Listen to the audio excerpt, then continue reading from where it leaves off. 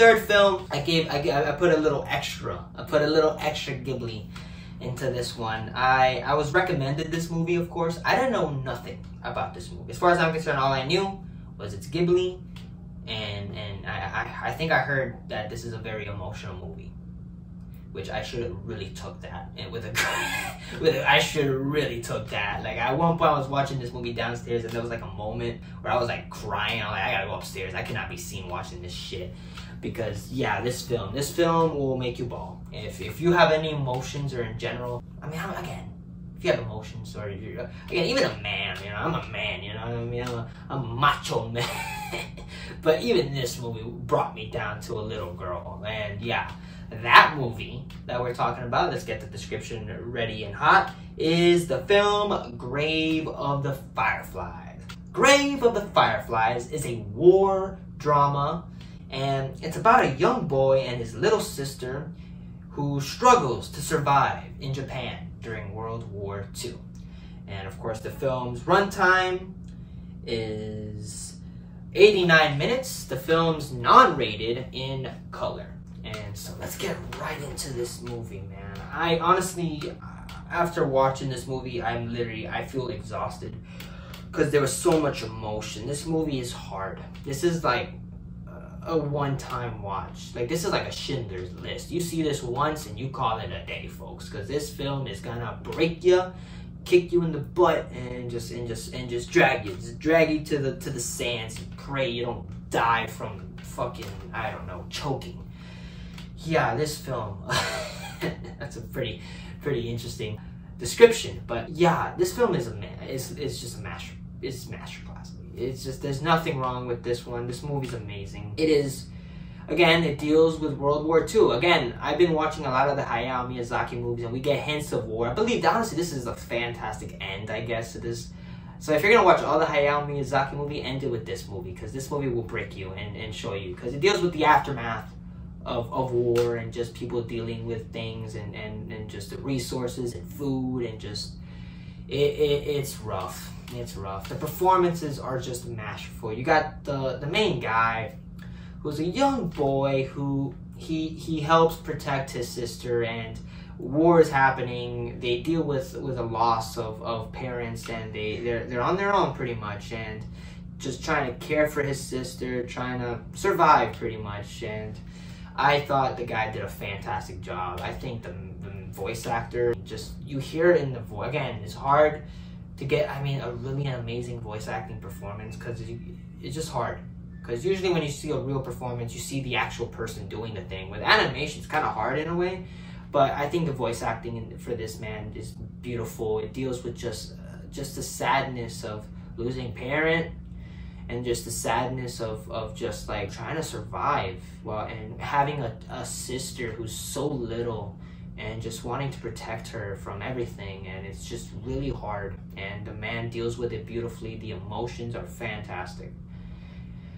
And you got the little girl, she's young, she's a little girl, she's young, she's a young kid, and she is in a world of hell pretty much. With World War II, her whole town is just being destroyed, and dealing with hunger and starvation because of just a lack of resources and a lack of food, and just her brotherly love. She just loves her brother and wants to be with him. And God, even talking about this gets me like a little emotional. Man, I'm freaking editing the video, and I'm like feeling emotional while listening to me talking about the movie. My God, this movie's amazing, but it's just so sad.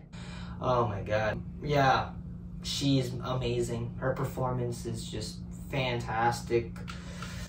And just the relationship between the two is what really leads the movie. And just the brother just wants to protect his sister. And their chemistry is amazing. You got other people. You got the aunt, which such a freaking terrible person. Jeez Louise. I mean, I don't know if it was me, but I just hated her guts, man. Because that's the aunt. That's her sister's kid. And for you to not give them the food, and just actually stealing food from them, and be like, you know, when they're like, yeah, I want to leave, like, I feel like you don't want me here, and she's like, all right guys, goodbye, bye, and just leaves. And it's just sad. It's like, bro, that's your sister's kids, and you're not even like trying to help them a little, and especially a young baby in a way. Come on, fuck this lady. I hated this lady big time. But yeah, the performances are fantastic. And even like the little characters that like the moms, and just dealing with the loss of just bombs, man. Bombs destroy things, and them losing things, losing their loved ones. I think like even the little characters in the background has something. And yeah, everybody did a great job. Direction is amazing. This is a beautiful animated movie. The movie came out in 1989, and this is beautiful animation. This is a beautifully animated movie. The writing is fantastic. I think this is a very well written movie, and it's also based on the man who wrote the book, or the short story. It's based on his life, because this is what makes this even sadder, in a way, is that this is true. This is what happened to this man. Who I don't want to get in too deep with what happens in this movie, but you deal with it, and you're just like, by the end, just crying, just in the shoes of this man and the boy, and it's just so sad. And the writing is just amazing. Chemistry is just up the roof. They're brothers and sister. He wants to care for her. He loves his sister. His sister loves him, and just imagine having a baby who like doesn't know how to comprehend losing their parents at such a young age. It's like, especially the way that things happen in the war, being casualties, is so devastating, and they are fantastic together. The animations, again, what I just said, it's just amazing. This is a beautiful looking movie. It is. It's beautifully animated. It's beautiful in a horror sense of just the war, and just being scared and terrified of just these freaking planes. Every time you hear the air raids, you're just shitting yourself. And just being in them shoes, and yeah, the animation's amazing. The music too is fantastic. The music is really good. The score, top notch. And again, Grave of the Fireflies is a one-time watch for me. I think it's gonna be a while till I see this movie, because it's too hard. It really is a difficult movie to watch. Like, I would recommend people to see it though. I recommend you to watch it. It's a must-watch. It's I think it's up there with one of my favorite Ghibli movies, honestly. And it's just so devastating, and it deals with just the aftermath of war, and why war is so destructive in that.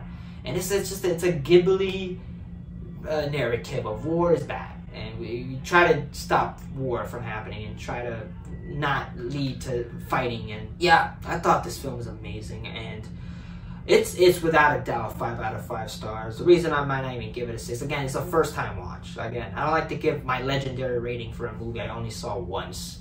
I believe this movie's a 6 though. I believe it's a 6 with more watches, and I think it will be. And honestly, if anything, I like to give it a 5, because I don't want to be like, oh, this is a 6. It's a 5 though. It's a 5. It's still a high ass rating. It's the best of the best. This movie's amazing. If I'm gonna give it a letter, is E for exhausted, because you're gonna be freaking exhausted by the end of this movie. Your eyes are gonna be teary. You're just gonna be crying your ass off. And that's what I felt like after watching Grave of the Fireflies. And now I feel like I gotta be freaking dead. Just kill me already. I'm fucking dead. I didn't throw my phone in the air. I just threw it to I'm so exhausted right now. This movie, ugh. Watch this movie, please. You do yourself a service. And if you have seen this, let me know how you felt watching it, how your emotions felt. Again, I was just devastated a lot during the movie. And just, yeah, if you like the movie, let me know, and yeah, let's more together.